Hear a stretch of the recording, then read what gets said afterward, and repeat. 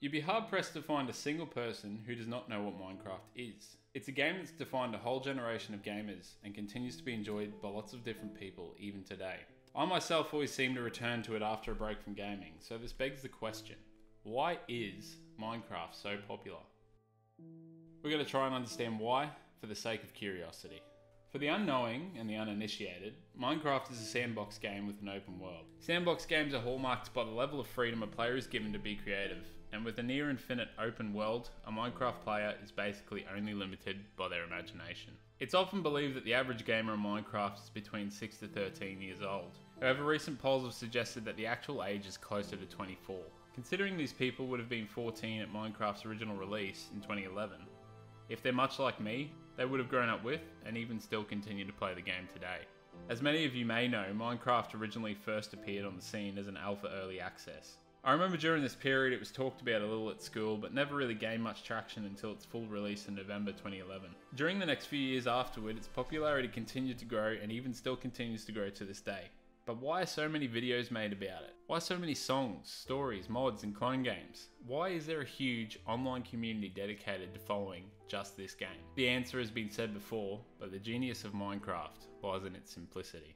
In Minecraft, there is no set campaign. Sure, there's the end, the wither, unique things you can do, but you can't actually physically conquer or beat the game.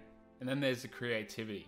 You can make the game as hard or as easy as you like, and somehow the game is structured enough for the less creative and free enough for those with an enhanced imagination. It's a game anyone can enjoy and play.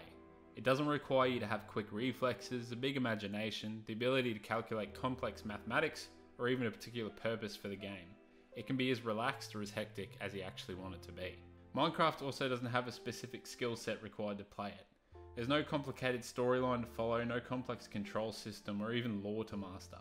It's just a pure and simple and no thinking needed game. Finally, the music. Everyone's commented on Minecraft's music. There's been videos done about why the music's so good, why everyone loves it, and how it is genius. Minecraft's music has been discussed before, but personally it is worth mentioning. Scratching the cave sounds, which still haunt my nightmares. The soundtrack for Minecraft matches the game perfectly, allowing you to relax and reflect or even completely veg out. Sweden is quite possibly the most simultaneously melancholy, relaxed, reflective, and hopeful game soundtracks I have ever known.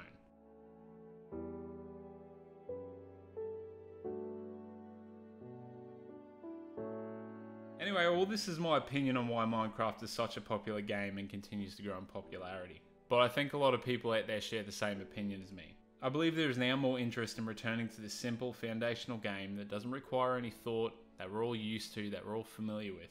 Even in an age where we have superior graphics, immersive stories, and almost lifelike artificial intelligence in gaming. If you agree or disagree, let me know down below. I'd love to hear your opinion. If you want to see more content like this, subscribe. And if you enjoyed this video, drop a like. My future For Curiosity's Sake videos will be a little less opinionated, but I just believe this one had to be said, and I thought I'd start with something easy straight up. If you've got any ideas or topics you want me to find out more about, I'd be happy to hear about it. I'm always keen to jump down the Wikipedia rabbit hole, so if you've got a topic, let me know.